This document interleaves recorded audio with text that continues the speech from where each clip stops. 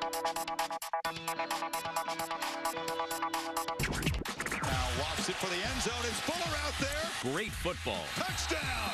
A parade full of fun. They may be the first things that come to mind when you think about the Fiesta Bowl. But what about teachers? You got $5,000. How has it impacted your classroom? Schools in need and special athletes. It turns out the Fiesta Bowl scores some touchdowns there as well. I'm so flattered by just the opportunity to do something with Fiesta Bowl and everything that they do for the community. Tonight, the bowl that is bigger than just a game and how it's not only promoting Arizona, it's helping make it a better place to live. Tonight, football, fun, and the spirit of giving on Politics Unplugged. Good evening, I'm political editor Dennis Welch, and this is a special Thanksgiving weekend Politics Unplugged. And with us today are Mike Neely with the Fiesta Bowl director and Steve Leach, Fiesta Bowl chairman of the board, to tell us a little bit more about the Fiesta Bowl and the many ways it is giving back to Arizona and the Valley. Thank you, gentlemen, both for being here. But before we dive into that, Thanksgiving weekend is traditionally a big football weekend. So let's start off with the upcoming Fiesta Bowl game itself. When is it this year, and you know, what teams are projected to be there? Since you guys aren't fortunate enough to have my 6-5 Iowa Hawkeyes, probably not going to be making it to the big game. Not this year. Not this year. Keep the hope up. Yeah. But you know, I have more hope on my Minnesota Gophers, which I think I have a little bit longer to wait. But no, we're excited. It's another year. Fiesta Bowl is rolling around quickly. Saturday, December 30th.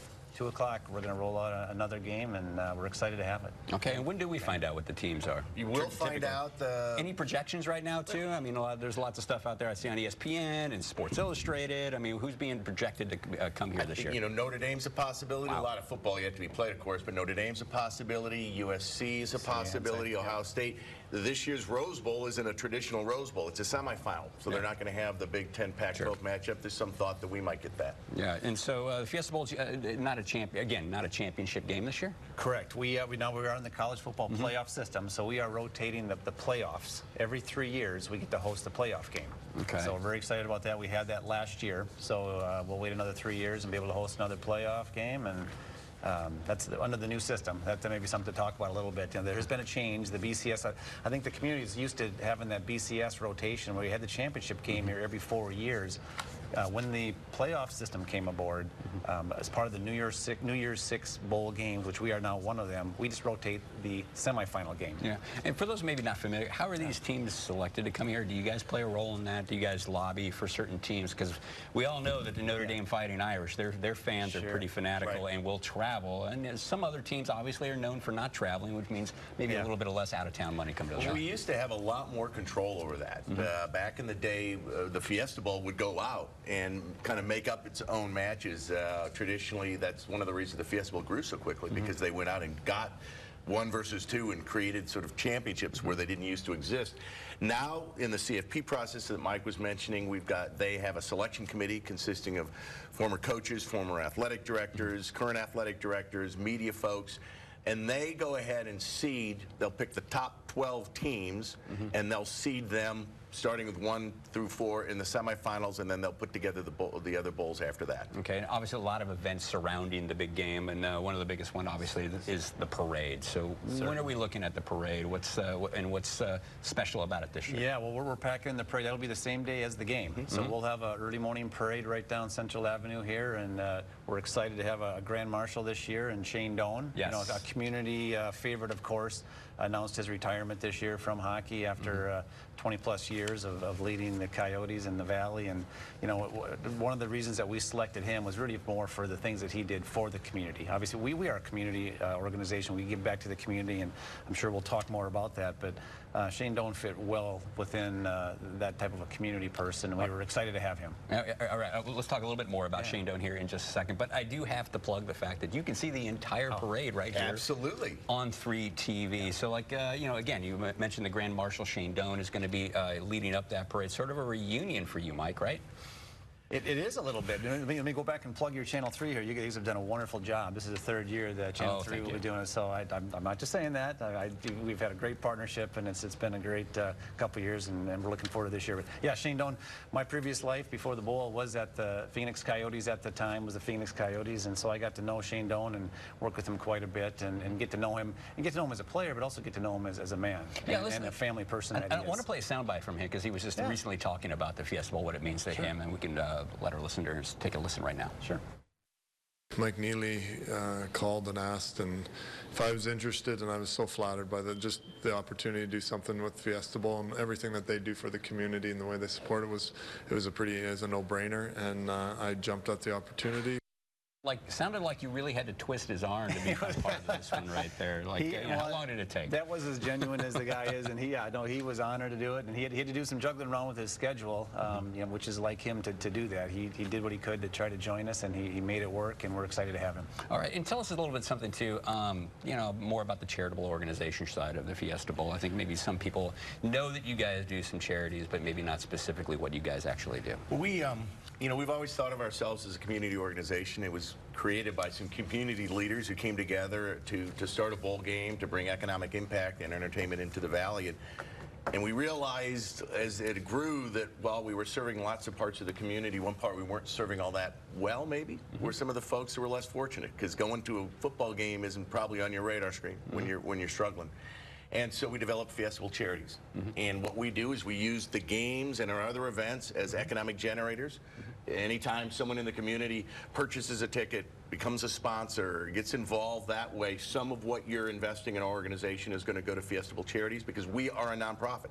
After we cover our costs, the remainder goes to our Fiesta Bowl Charities, and then through a very robust grant process this year, we're going to give $2.5 million to over 60 charities across the state, and that's the most we've ever given most any other bowl games. I want to play a soundbite here because a few months ago you guys held a charitable a rally over at Camp Bertie High School in Gilbert to announce a record-breaking charitable give. I want to play that soundbite right now. Mike Neely joining us. Give us the big amount, sir. $2.5 million going to go to charities this year. So very excited. Big announcement. Kids are jazzed up. We got Be Kind here doing a wonderful job getting them going. But it's a big day for us because we're proud to be able to give back $2.5 million to the community. And explain to us where some of that money is going to be going again. Well, there's about 60 charities or plus that we'll be going to, and a lot of it will be going to teachers. And that's a big chunk. And our three pillars are youth, sports, and education. And education is important. I think we talk a lot about that within our communities here, and we know that education could probably use a boost in the arm in Arizona, and we talked about what we could do, and a big piece of what we did, we allocated over $500,000 to go right to teachers. And we're going to talk a lot more about the education element and component about that in the next segment. But one other thing, one other question I got to address too, the elephant in the room. Obviously, you guys still 6 years removed from a big scandal with the Fiesta Bowl. This was a pretty nasty one. We're talking about cover-ups. We're talking about illegal embezzlement and illegal campaign contributions to politicians. Is that something, a hurdle you guys are still dealing with? I think not. Matter of fact, I've just met with some folks involved in high-level college football, and I think the feeling is that we did what we had to do there, which was completely redo the organization, and we have a governance system, checks and balances that we're very proud of. We think it's the best in the nation of any bowl game. And so what happened before can't happen. We've got great people of integrity like Mike and others in our organization who won't allow it to happen. The board of directors isn't, and I think we've convinced people both locally and nationally that we're a different organization. And so it was a very difficult time, but I think we got through it. And there's some people that committed a great deal of effort to making sure that we got through it, and we owe them a lot. And what was that like to go through something like that, to come in after these types of scandals and take over an organization like that? Yeah, it's a good point, because I was not a part of the organization when it happened, so I have a different perspective in that, I saw it happen from afar, and I like to refer to it as our parking incident that we had, but we got through that, and as Steve mentioned, I have to give a lot of credit to the board that was in place. I think we got surprised and some things happened, but I think the board really took responsibility and opened up the information, directed what needed to be directed, and put things in place that really now is a model. We have people still calling, asking, How do you set up your governance? How can I copy that? What are you doing there? I was very fortunate and proud to be able to step in after the issue. I like to think that was brought in for some of the skill sets that I had in going through. If you remember, I went through some things with the Coyotes and the bankruptcies and some issues here, and maybe some integrity issues there. But and even just this year, the organization through an integrity conference, we were asked to participate, and I spoke at an integrity conference, as representing a high integrity company. So that's how far we've come. And I think we're a model out there for what we're doing. All right, very well. We're going to have to take a quick break here. We do have more to come here on Politics Unplugged. More about the Fiesta Bowl just ahead. The big game is all about college football, but the Fiesta Bowl itself is doing lots to help kids prepare for college. And as our Kylie Cruz found out, that includes helping teachers. We are here inside Miss Gallo's classroom, an 8th grade science class at Stetson Hills, and she was one of the teachers who benefited last year from the Fiesta Bowl charities and the Wishes for Teachers program. You got $5,000. How has it impacted your classroom? It's impacted us in a huge way. One of the things that you can see is that we have the synthetic blood typing lab, which is a hands-on blood lab that we didn't have access to in previous years. When I took over this classroom about 2.5 years ago, we really were missing a lot of supplies. So it was a really huge blessing to have the money from the Fiesta Bowl, because we were able to get a lot more things for experiments, tangibles, realia, which I think really just impacts our students, not only in their time in my classroom, but also when they grow up and have access to science and STEM careers. Definitely inspiring young scientists. We want to bring in Jose Moreno. He is with the Fiesta Bowl charities to talk about next year. So our goal is to be able to push this out to teachers across the state, K through 12. If you're a public or charter school educator, we want to serve you, and we want to hopefully give out $1 million this year. We're going to match up to $500,000 to our Wishes for Teachers program. I'm Kylie Cruz. More with the Fiesta Bowl here on Politics Unplugged is just straight ahead.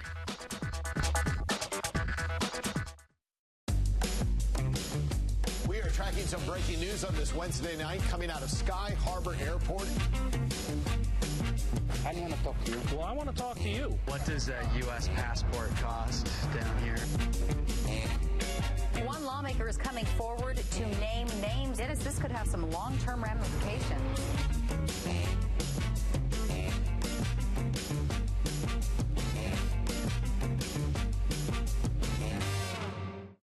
This year, don't just celebrate Christmas, make it a Learn and Row Christmas. And a happy Hanukkah. Go to our Learn and Row Facebook page, tell us what you want, and you just may get it. Learn and Row is the way to go. Call 977-1900. Medicare open enrollment ends December 7th, so it's time to talk to Cigna, where our one priority is you. We want to help you choose a Medicare Advantage plan now that fits your needs. Cigna Plus You means our plans are designed around you, with an approach to healthcare led by your doctor. Call Cigna now to learn about your options and get a free guide. There's no obligation. Cigna puts you first, with plans that offer no monthly premiums, no primary doctor copays, prescription drug coverage, even dental and vision services. With a Medicare Advantage plan from Cigna, you'll enjoy one more advantage. A focus on preventive care designed to help you stay healthy. Open enrollment ends December 7th. Don't wait. Choose a partner that puts you first. Cigna. Call 1-800-331-1995. That's 1-800-331-1995. Cigna. Together all the way.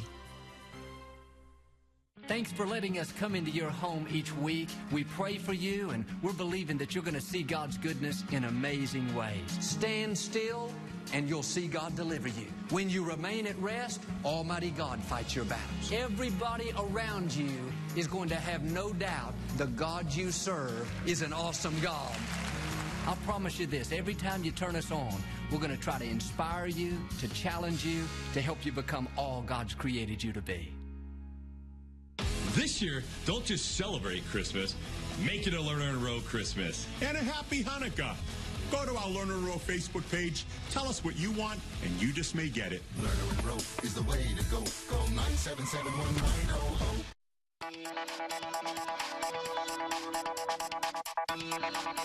And welcome back to Politics Unplugged. And with us today are Mike Neely, Fiesta Bowl Executive Director, and Steve Leach, Fiesta Bowl Chairman of the board. So we saw a little bit about the Wishes for Teachers program before the break.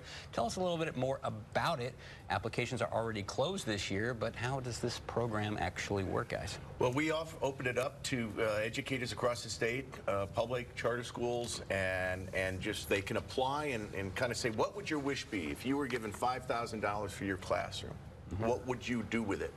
And we almost doubled, I think, Mike. We're over 4,000 applications this year. It's just an awesome program. We started it last year, and we started kind of late and thought it was a good idea and rolled it out. And great success last year, and a lot of teachers found out about it, word of mouth, and applied. This year, over 4,200 teachers took advantage of a very quick application, and basically our ask of, what would you do with $5,000? We went out, we committed $500,000 of our money, hoping to match.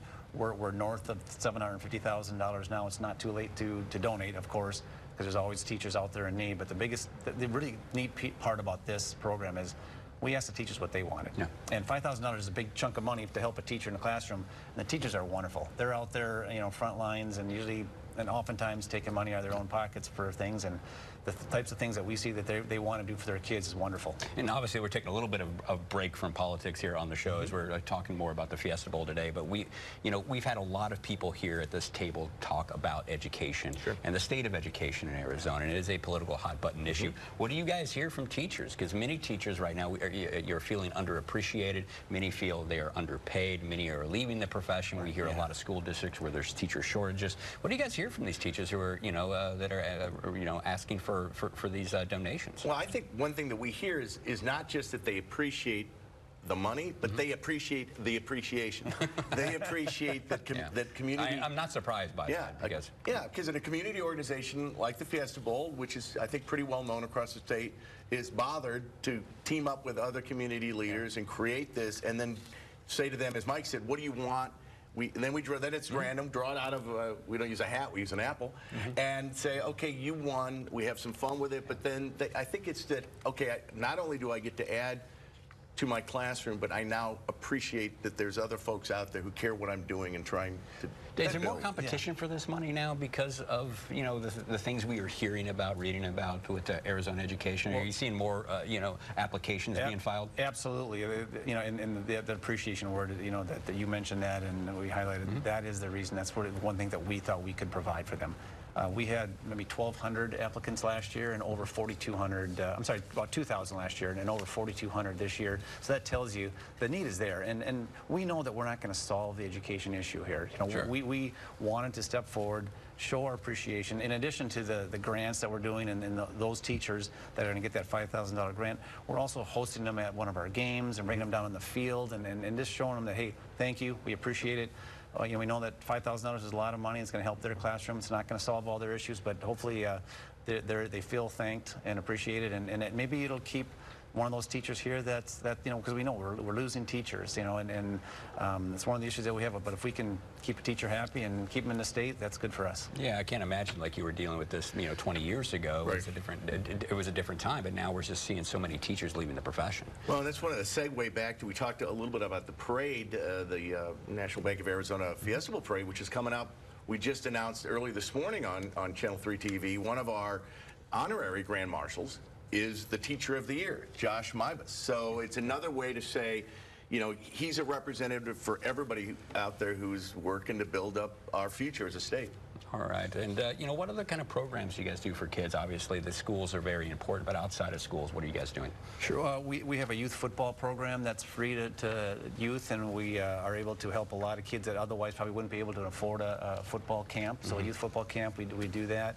We have other, and through many of the nonprofits that we work with, that we give money to, through them, we allow them to do what they do best. And that's a big part of what we do, too. I mean, besides, our direct give to the teachers, that other $2 million plus money that we give out, we go through a process and make sure that we're giving it to good organizations throughout our community that know what they're doing and help the community through what they do. And tell us, your opinion of how this makes a difference in a child's life, and also too, if somebody's watching this and they want to take advantage of some of the programs you do, how do they go about doing that? Well, first of all, just by being part of the Fiesta Bowl family. If you come out and buy a ticket to a game, if your company or you individually want to sponsor some aspect of the Fiesta Bowl, you're going to have that direct impact. And what we hear is that it's incredible, and we've all had the chance to put on the yellow jacket and go in front of some school groups, and just like we said with teachers, I think they like the fact that they're being recognized and appreciated, and that people care enough to come to them, help their programs. One of the programs that we do is the Honeywell Aerospace Challenge, where we have 6-person teams, I think it's 5th through 8th grade, who come in from all over the state and present a science project on creating a colony on another planet. And they get judged by some pretty high-level engineers. And there's a whole different category of student and if you win, you're going to the space camp, the NASA space camp. So we try to serve as many different areas, and as Mike said, a lot of the nonprofits that we give money to, they're experts at serving youth and education. And so we give them the money and they get to do what they do best. Sure, and you guys also have a program serving meals to folks. Tell me how many people this is affecting and what this is all about. Sure, on several different fronts we will do that. We will support organizations that actually do that. Actually, even this morning many of us had jeans on. We were out at the food bank this morning giving away turkeys. And it's, as great as it is to feel good about doing things like that, that opens up your eyes, and you know that need is out there. But besides, it's the direct gives that we are able to do, and but giving money to those organizations that do the good things is also a possibility. So if somebody doesn't know, one message that we'd love to give is that we are a nonprofit. Yes, buy our tickets and enjoy that event and things, but at the end of the day, know that at least some of that money, after our expenses get paid, we're looking to give that back to the community. All right, and there's another really neat thing that we see. It's not just hometown athletes or volunteers who get in on the act players. For the visiting teams, also just jump right in, and we have some video of Clemson athletes with Special Olympians and Ohio State players helping rehab in the valleys at Valley School. While we look at that to talk to us a little bit about getting these teams on board. Well, they love it, and I was lucky enough to be one of the team hosts for Ohio State last year, and they sent, as many of our programs do, they send down starters, and these kids want to be there. They decide to be there. They kind of argue about who gets to do it. And it gives them a chance to give back to the community. We had fun. The school we went to, one of their team colors is blue, which is not the favorite color for Ohio State players because that reminds them of Michigan, and they got their hands covered with blue, and we had to go back and tell Urban Meyer they weren't changing teams. They were really working hard at a school, but they had a great time. All of our teams get involved in some community project one way or the other, and they just do a wonderful job of making an imprint that is a permanent imprint on our community. Now, anything new on the charitable front this year that we're going to see for the first time? For the first time? Well, I don't know, Steve, what do you think? Well, one thing is that we're at $2.5 million, which is well more than we've done before, more than any other organization. We're growing Wishes for Teachers. I think it's new that almost every year we are always reaching new nonprofits. So we don't continue to give back to the same. We like to spread it around and let different nonprofits experience and grow from the support we can give them. What you will see, you probably will see in the coming year, we're always looking at doing new events, new opportunities that'll allow us to make additional funds that we can give back. So be looking for different new events that we're being involved with. All right, well, it's all time for this segment. We're going to have to take a quick break, but we have more Fiesta Bowl fun just ahead on Politics Unplugged, where I'm going to ask these guys how I can get one of these sweet yellow jackets. All right. Diamonds at their lowest price in years. Half-carat solitaires are now $3.99, 1-carat $7.90, 2-carat $9.50 per carat, plus 1-carat studs $3.99. Insane prices on thousands of GIA diamonds and designer rings. Buy direct. The Jewelry Exchange Phoenix. I used to think people who complained about whiplash were full of it. Then it happened to me. The other car came out of nowhere and wham! My neck and lower back ached non-stop. Look, I hate going to doctors, but Emergency Chiropractic was great. Straightforward and no nonsense. They even waited for my claim to settle. Best call I ever made. Emergency Chiropractic, the kind of care you want today. Buckle up. Can't miss outdoor moments. They all begin at the same destination. Start yours at Cabela's Black Friday weekend sale. Come in and save 25% on select North Face clothing and on Sorel footwear for the family. Shop in-store and online. Melvin, you know what you're doing? I almost got your drain clear.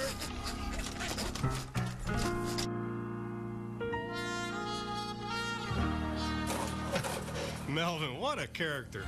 Call Parker & Sons for all your cooling, heating, plumbing, and drain cleaning needs. You know you can count on us to be there quick and do great work at a fair price. And I promise there'll be no Melvins on your job. Call 602 to repair to get it done. The all-new Chapman Ford is now open. It's our biggest grand opening event ever, right off the 101 on Indian School Road. The all-new Chapman Ford in the Scottsdale Auto Show. The perfect gift. 1 carat 3 stone and halo rings $6.99. 1 carat Foreverest rings are just $9.90. Diamond bands $249 to $339 per carat. Diamond studs are $399 per carat. Thousands of gifts guaranteed to appraise for double. The Jewelry Exchange Phoenix. The Ford year-end sales event is here. We're going to find a spot. We'll find a spot. Really good. Yeah, they're behind me. Here I am. Did the Fusion just do that? Fusion just stopped on its own. Well, that's Ford, America's best-selling brand.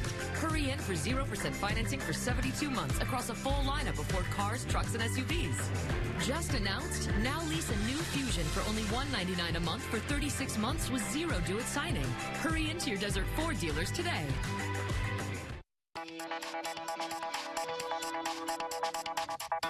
And welcome back to Politics Unplugged. More Fiesta Bowl with Executive Director Mike Neely and Chairman Steve Leach. Now, we talked about how much the Fiesta Bowl donates. What are some of the other events you guys do to raise money? I understand that there is a par 3 challenge out there. People love golf, right?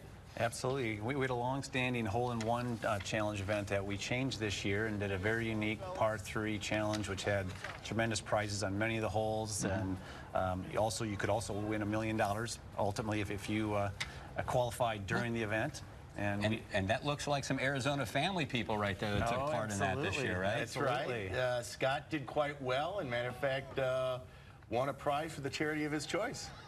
I'm not surprised by that. I'm not surprised. He's a golfer by that at all. Yeah. I'm not surprised. So how much money did we raise this year?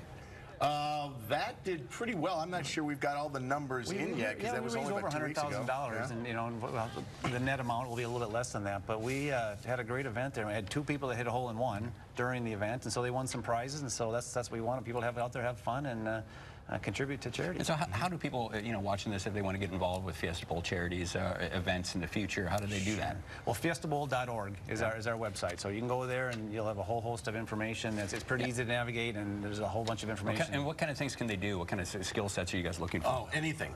We have the largest volunteer base of any organization, football organization, over 3,000 folks. So you can work parades, you can work games, you can work, the pregame parties, and then during the year you can volunteer for other things.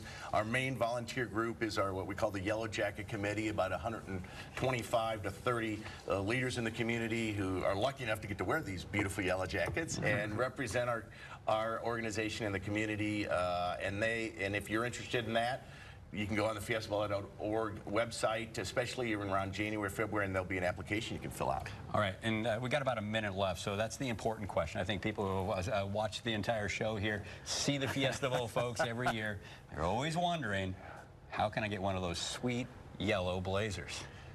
Well, Steve tickled that a little bit, and we do have an application process. You can go to the website at fiestabowl.org, and you can see that application when we get into January, February time frame. We're looking for people that can give up their time, that want to be part of the organization, not only volunteer time, but also the resources, and do some fundraising for us as well. So there's a qualification process, and we'd love to have some more men and women. So basically, the jacket's free as long as you do what? As long as you raise enough money, as long as you participate enough. Matter of fact, we just had some of our new members win their yellow jackets at our most recent committee meeting. So it's a lot of fun. We have a good time doing it, but everybody's joined together to make a better organization and a better Arizona community. All right. And a thank you to this community. I mean, we as a bowl have a lot of volunteers. This community is huge in volunteerism, and we appreciate it. All right, and thank you guys for joining us. But that is all the time we have tonight. Thanks for joining us, and we'll see you next week for more Politics Unplugged.